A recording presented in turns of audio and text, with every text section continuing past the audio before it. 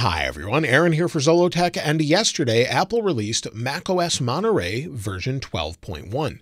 This is the first major update to macOS Monterey since its release, and it brings new features and some much needed bug fixes as well. And this particular update, if you're not seeing it, you can go to your software updates in System Preferences and just go to Software Update and you should see it there. However, if you're a developer or beta tester and you had a version on earlier, this is the same build as RC2 or Release Candidate 2. And you can tell that by clicking on the version number and you'll see it's build number 21C52. It's the same build, you've just had it a few days early. Now, this particular update was released alongside iOS 15.2, iPadOS 15.2, watchOS 8.3, tvOS 15.2, and HomePodOS 15.2, as well as a new version of Xcode. All of those are available now if you haven't seen them already. So if you have a macOS Monterey supported Mac, you should be seeing this update. Now, as you can see, I'm running this on a 16-inch MacBook Pro with the new M1 Max, and this particular update seems to run really well on it, but let's first talk about what's new. So we'll go ahead and close this, and the first update is something that Apple showed with the release or the initial announcement of macOS Monterey, and that is SharePlay. SharePlay allows you to share different things together with someone on a FaceTime call, such as music or TV. So let me show you how that works. So if I place a FaceTime call, and as you can see, I'm on a FaceTime call, and if I open an app such as music, it will pop up. And in my notifications, you'll see it says choose content to use SharePlay. So I have the option to choose something to share with someone while I'm using FaceTime. Also, you have the option to screen share. This little icon here, if I go on my iPhone and share my screen, you'll see the screen pop up here in just a moment. So I'm screen sharing, and if I swipe home, you'll see it will pop in and you'll see here is my screen. So now I can share my screen, what I'm doing as I'm swiping through, and it's what's on my display. You're seeing the exact same thing. And it's just letting me know that my microphone is muted. That's what that noise was. And you can see what I'm doing on my iPhone. You can screen share not only with an iPhone, but an iPad and a Mac as well. So if I go ahead and close this, we'll close FaceTime. With SharePlay, you can not only just share your music, but also TV shows and podcasts and more, so you can view them together with someone else or multiple people. Now, within music, Apple has updated Apple Music a little bit with a new plan. So if we go to Browse, you'll see that we have Explore all the ways to listen to Apple Music using just your voice.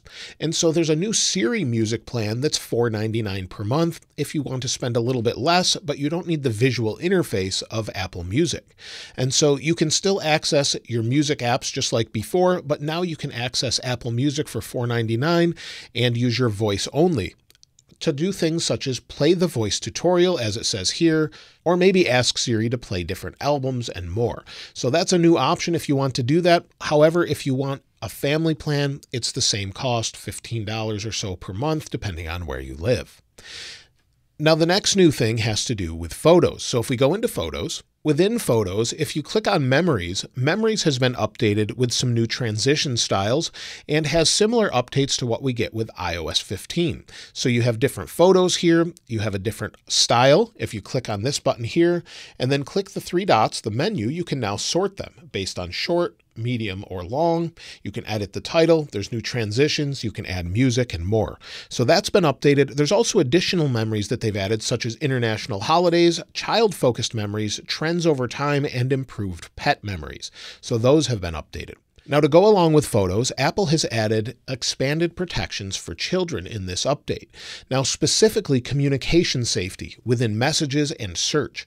And as you can see in their press release here, there's actually an example from Apple showing that if someone sends a photo that maybe a child should not see, it will use the neural engine or the processor to determine whether or not there's something that could be sensitive in it. If there is, it will warn them and say, are you sure you want to view it? If they continue, they can view it. It says it's your choice, but make sure you feel safe. And also you could message a grown-up or message someone that you trust, whether that be a parent or guardian or someone else. And so this is using the processor on device. It's not sharing any information with Apple, and this is not the same thing as CSAM photo scanning protection. So this is completely separate. That has been delayed indefinitely, but the child protections are here and only for a child. If you're not a child, this won't even show up. So 13 or younger, and it will warn you of that information. So that's something they've updated in this update. Again, that continues to Siri, Spotlight, and Safari search to help protect children as well. Now, Apple has updated a new feature that they've talked about for a while, and that has to do with digital legacy. Now, this is easily accessible on an iPhone, but basically what it does is make it easy to access your information should you pass away or something happen to you. You can access your information and hand it off to someone else after you pass away, or they could do the same and give you that access yourself. I have not been able to find an easy way to do this on the Mac. Typically, you would go to your Apple ID, and then under your ID, you would click on Password and Security. Under Password and Security, this is where it would be. That's where it is on your iPhone, but it will unlock that information for you on your Mac as well. So should something happen to you, you can get your photos out of there, or your loved one can take care of any additional things they need to off of your computer. Also in this update, if you're subscribed to iCloud Plus, you'll have the option to hide your email in a new message that you're sending. So if you click on From, you'll see we have Hide My Email, which creates a random address that forwards to your inbox. So if you have iCloud Plus, you can set this up so maybe someone messages you, or maybe you want to send an email to someone, but you don't want them to have your initial email address because you're not sure who it is. You can hide it using this option. So before you could do this from settings, but now you can do it directly in Mail. The TV app also gets a slight update, and if we go into TV, you'll see at the top there's a new Store tab. We can now purchase or rent movies and TV shows directly from the app. So Apple is integrating everything into the TV app, just like they did with music, and separating it away from iTunes. So the iTunes app is no longer necessary to purchase your TV shows or movies. Also, there's an update in Stocks. So if we go into Stocks, again in Launchpad, open up Stocks, we'll click on Apple, and you can see there's a new chart type here for year to date. So this is just an additional option to help you sort your information. They've also listed the current currency for this area, so USD for Apple. That's been updated with 12.1. Reminders also has a slight update along with Notes, and what they've updated has to do with tags. So if we go into Reminders, under Reminders, you'll see we have a couple tags here. Now I can select multiple tags and then either rename them or I can delete them at the same time. So I can option click and delete them or rename them if they're similar. And you have the option to select multiples at once where you couldn't do that before. This also carries across to Notes. Now this update also includes fixes for Mac, and quite a few fixes for the new 16-inch MacBook Pro and other Macs that just released. But the first thing has to do with desktop and screensavers. So within Settings, under Desktop and Screensavers, sometimes before this update, they would appear blank after selecting a photo from your photo library. So maybe you're setting your own custom screensaver. It sometimes just wouldn't work properly. So that has been updated so it works now. Also, a major fix is the trackpad. Trackpad could become unresponsive with taps or clicks. So this was a big problem for quite a few people, whether or not you're using tap to click. That could be an issue for some where it just wouldn't work properly. So clicking and tapping on the trackpad have been updated. Also, external displays sometimes wouldn't charge MacBook Pro or MacBook Air if they were connected using Thunderbolt or USB-C. So if that was happening to you, that should be resolved now. So when you're connected to whether it be a Pro Display XDR or something else, it should now work properly. Also, HDR video playback on YouTube should be resolved now. So if you're using Safari, sometimes it would crash on 2021 MacBook Pro computers. So this 16-inch MacBook Pro, however, sometimes the option for HDR doesn't show up properly still, but that's something between YouTube and Apple. Now, if you have one of the newer MacBooks with the notch at the top, sometimes the menu bar could be obscured by that notch. They've resolved that issue in this update, so it should no longer do that. They won't be hidden. They'll just be to the side of them.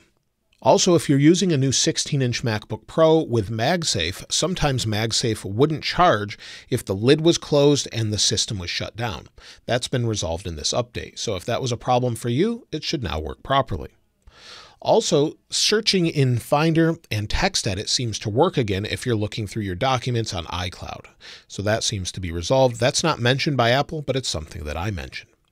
Now there's some security updates as well, and we can see those on Apple's security website. And they've updated this since they've released macOS Monterey 12.1. You can click on it here, and I'll link this in the description, but you can see the updates that they've pushed for security from everything from airport, where it said a device may be passively tracked by BSSIDs, and they fixed it by an access issue was addressed with improved access restrictions.